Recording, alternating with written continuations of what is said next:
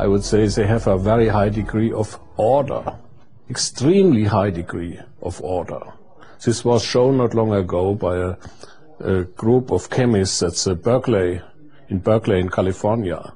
They showed that by photosynthesis, where the photons are used for getting energy, the coherence extremely high.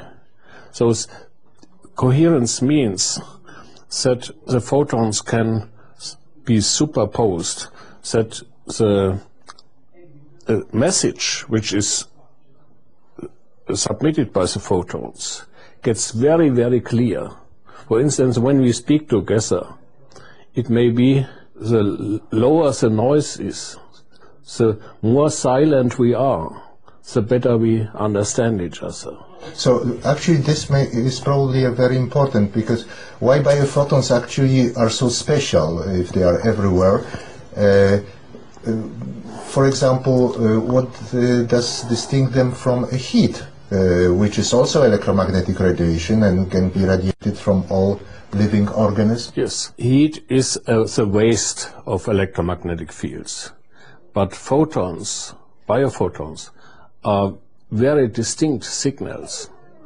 Heat has a very low degree of coherence, but if these photons have a high degree of coherence, they can work as submitters of information. The lower the noise is, the lower the intensity is, the better is the chance that you can submit the information with a very high efficiency.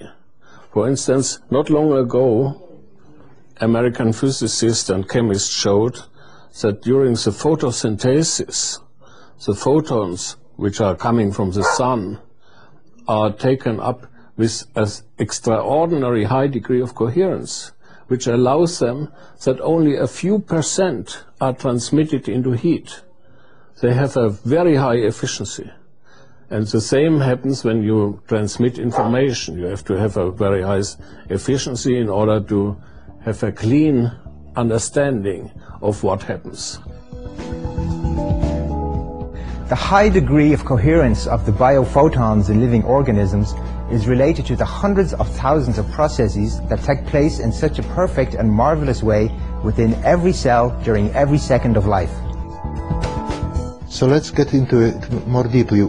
Actually, how can biophotons send encoded message or that information communicating between biological cells? And has this message to be delivered really with photons, with speed of light? Yes, but as I told, the biological system has a much higher capacity of doing that we can do it technically. For instance, the coherence time of the best laser is about 1/10 of a second. But the coherence time of biological system is at least in the order of days or even weeks. Amazing.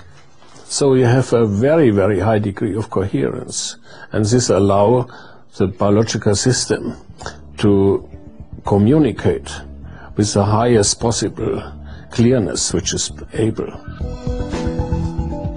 The relay of information occurs so rapidly, it can only be possible at the speed of light.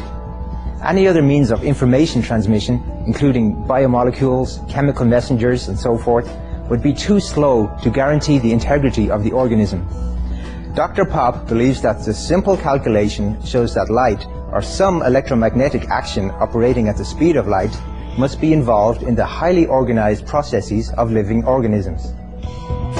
So, for instance, these 100,000 reactions which happen in one cell per second, they are controlled, they are regulated by photons. And then it has to be very accurate at what time and what place is a photon transmitted. And the information which we call about is created by the field, by the electromagnetic field behind. And this field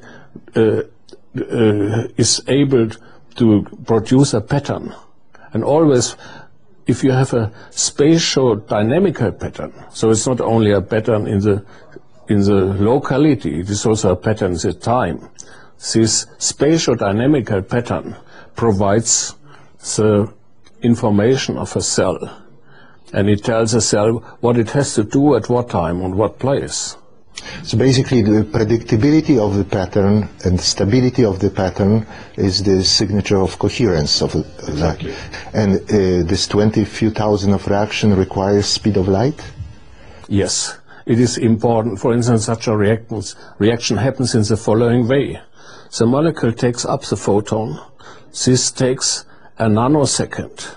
And after this nanosecond, the photon is not thermalized, it doesn't produce heat, it is not transferred into heat, but it is given back to the field and is available for the next reaction. So you don't need 100,000 photons in order to trigger these reactions. With one photon, which is you can trigger 100,000, or just an autocatalytical messenger for the reaction.